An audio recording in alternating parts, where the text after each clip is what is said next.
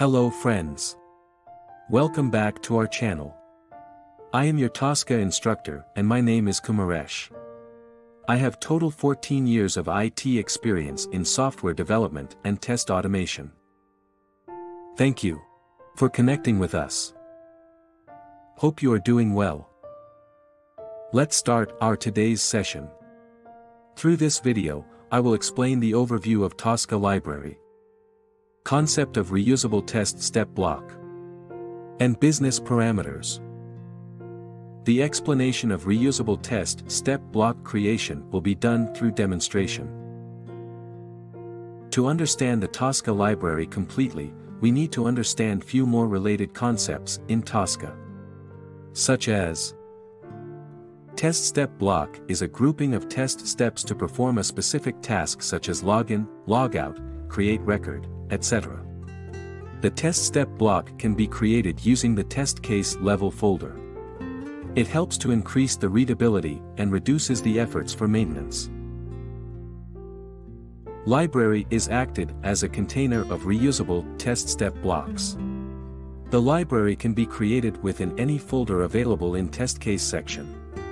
But, more than one library cannot be created within single folder.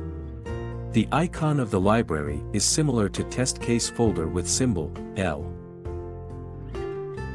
Reusable test step block. When we define a test step block within the library section, it's acted as reusable test step block. We can create it in two ways, such as either new reusable test step block creation in library or convert existing test step block by drag and dropping any existing test step block into library. Business parameter. It's an approach to pass test data into the reusable test step block through this parameter. With the help of business parameters, we can use the reusable test step block for a different set of test data.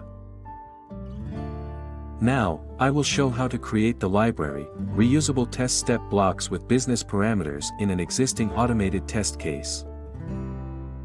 We will create the reusable test step block with the test case which was created previously. First, we will select and check out the parent folder for modification. Create the library component by clicking on Create Test Step Library icon with L symbol after right-clicking on the parent folder. Now right-click on Library folder and create Reusable Test Step Block with a logical name. We are providing name as Google Search as we are going to create Reusable Test Step Block for Google Search functionality. We will add two test steps by dragging from test case for searching text in Google and wait for search result. We can place this reusable test step block in the test case by drag and drop method. Next step is to create the business parameter to pass the test data. In order to do that, first business parameters component to be added. Then we can create the parameter as search text to pass the search text from test case to reusable. Assign this newly created search text parameter to the test step in reusable test step block by drag drop to replace the hard-coded test data. So, the creation of reusable test step block with business parameter is now completed. Go to the test case and pass the search text Tricentis Tosca in the reference of reusable block. Now, we will see how to parameterize the test data using the test case configuration parameter and pass it as business parameter value. First, go to the test configuration section and create a test configuration parameter as search text.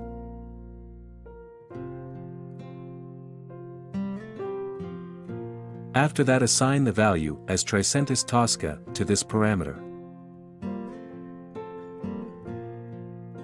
Now go to Test Case Details section and select the reference component of reusable test step block.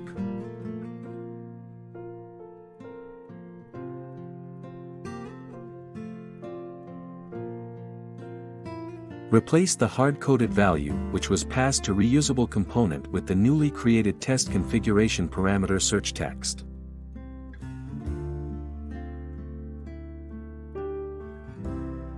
Similarly, we can create multiple test configuration parameters in a test case based on the requirement.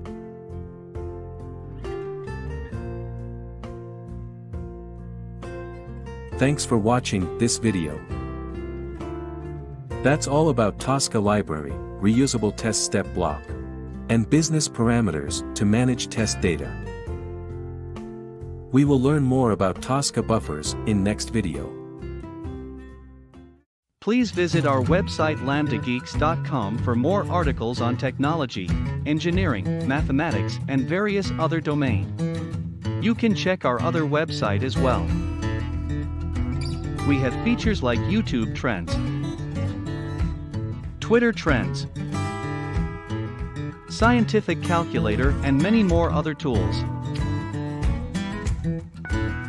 If you like our video, please like, comment and share. If you have any questions, please comment and we will resolve your query.